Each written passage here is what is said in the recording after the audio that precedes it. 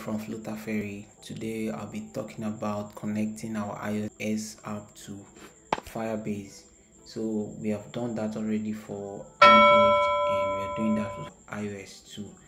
So and that's also an issue on our issue tab, and which is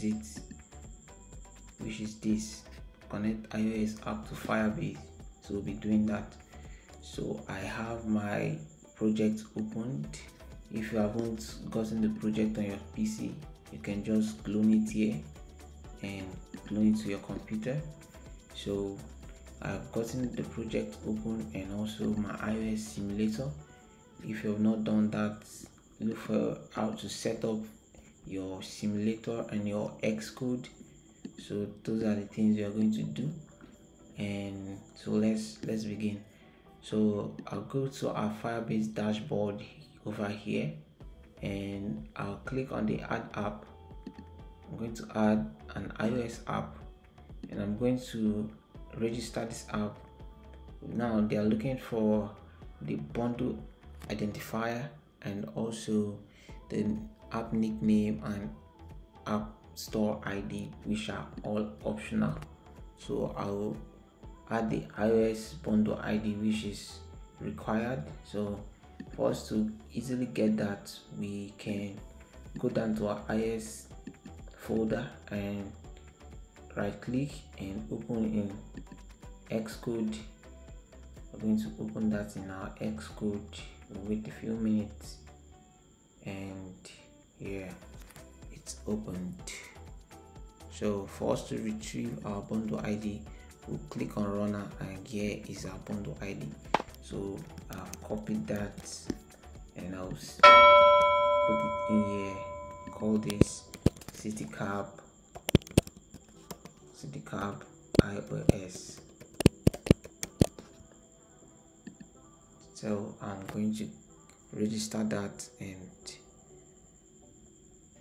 wait to download the config, the Google service.info.plist. I'm going to download that.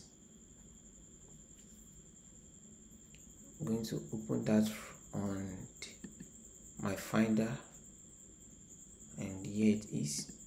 So I'm going to drag that to our runner here. So you've got to do that. Open it and drag it to our runner and copy item if needed. You're going to enable that and click finish. Okay, we have done that, and what next is processing, and I'll just collapse this and also this, save the file, and here it is. And what we're going to try to do, we're going to run on next here. Before we actually run that, we are going to see pub init. So before you do that, you just need to press on F5 to automatically do that for you to actually run that. So clicking on that will get the pub file to your machine. So this is actually going to give you some errors. It's going to give you some errors, so we're going to fix this. So the best way to fix it and is by uncommenting the colon iOS. So I'm going to set that to 10 and save, and I'll try to run. So I think that's cool. Try to run that and it's running, and it's actually building. I think this actually is going to work. So we have our existing code there that actually fires data to our collection, our user collection, with a dynamic ID that actually gets fired to our ID. So we're going to run that, and this is still running. So we have what we already did for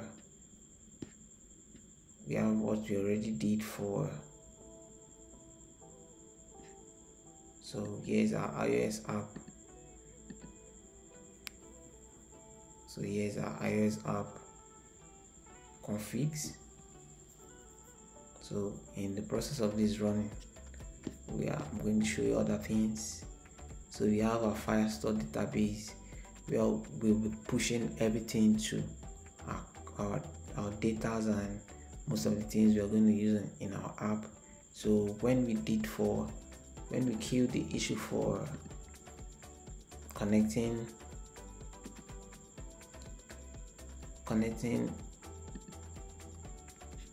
Android app to Firebase, we actually did this by doing this. So we're going to do it on our iOS too, our iOS still building.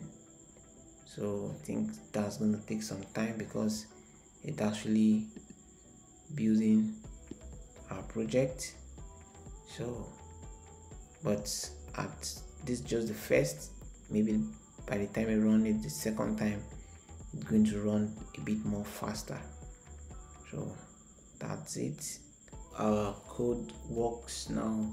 We have successfully connected our iOS app to Firebase, and clicking on this floating action button should actually run and trigger a document to be built, and here it is. So we have everything working. So print done, and here it's what is actually run. So thank you for watching this. I'll be uploading more videos about this, and just do as to subscribe to the channel and turn on the bell notification to always get notified on all the videos I'll be posting in the channel. Thank you and God bless you.